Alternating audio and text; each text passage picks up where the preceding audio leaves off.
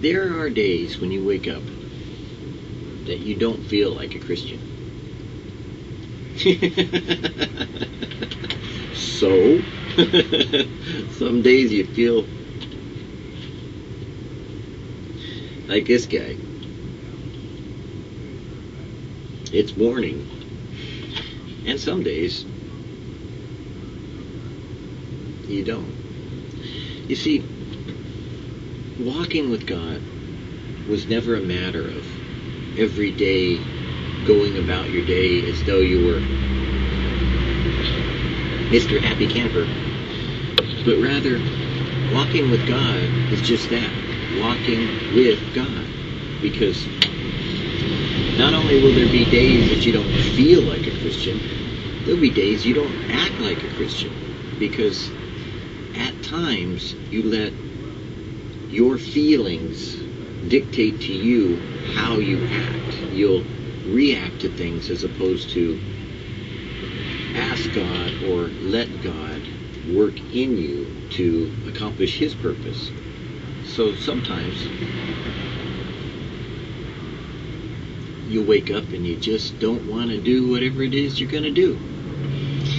That's okay. You see, the difference between a person who has a personal relationship with someone who they can talk to is that they can express those feelings to the person, like Jesus, that they not only enjoy their company with, but is a part of their life. Because you see, God is alive and at work in me to accomplish His purpose.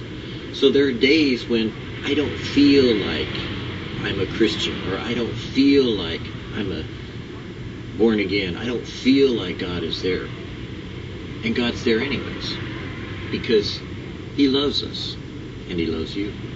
He knows how you're feeling, so you don't deny it. You don't try to hide it. You don't try to put on this facade of being something more than you're not. The reality of being a born-again Christian is you be you, and God will take care of you.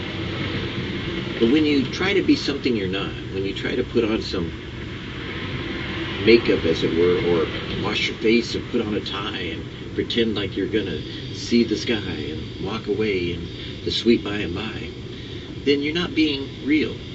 You're not being the accurate portrayal of God in the flesh that God has made you to be as Jesus lives in you.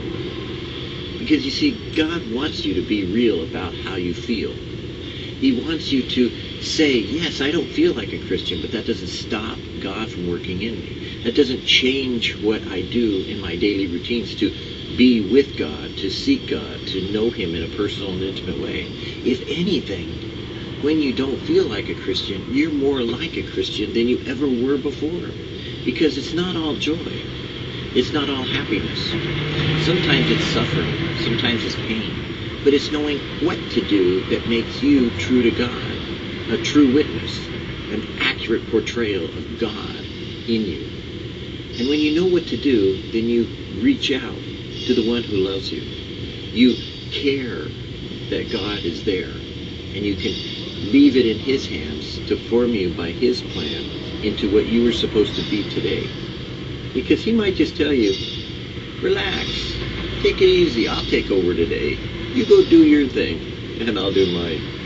And God will never leave you. So He's inside doing His thing, but you may be thinking you're doing your own, and in reality, God is leading you.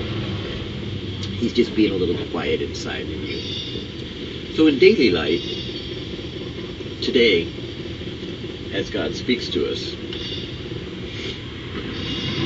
that through death He might destroy him that had the power of death.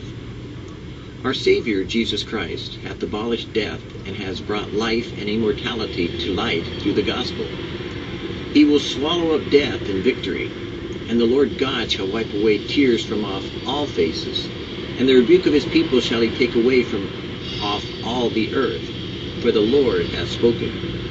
When this corruptible shall have put on incorruption, and this mortal shall have put on immortality, then shall be brought to pass the saying that is written, Death is swallowed up in victory. O death, where is thy sting? O grave, where is thy victory?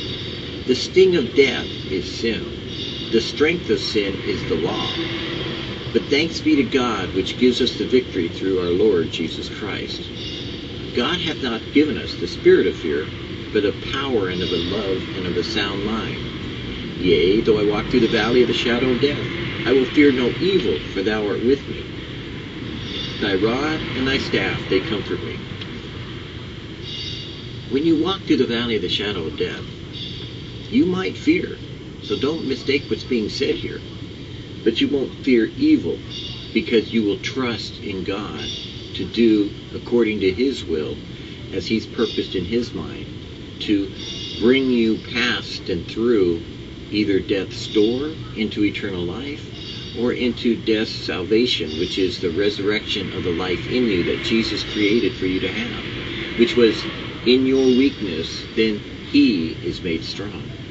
Because if you depend upon God today for your feelings, God will lead you in the way He shall go. Where is the way where light dwelleth? God is light, and in Him, not you, but in Him is no darkness at all.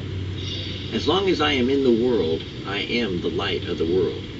If we say that we have fellowship with Him and walk in darkness, we lie, and we do not the truth. But if we walk in the light, as He is in the light, we have fellowship one with another.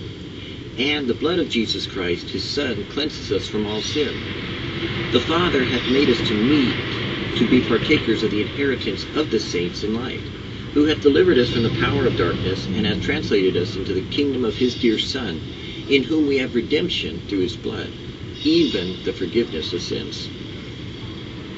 You are all the children of light, and the children of the day. We are not of the night, nor of darkness. You are the light of the world. A city that is set on a hill cannot be hid. Let your light so shine before men, that they may see your good works and glorify your Father which is heaven. As you recognize that it is God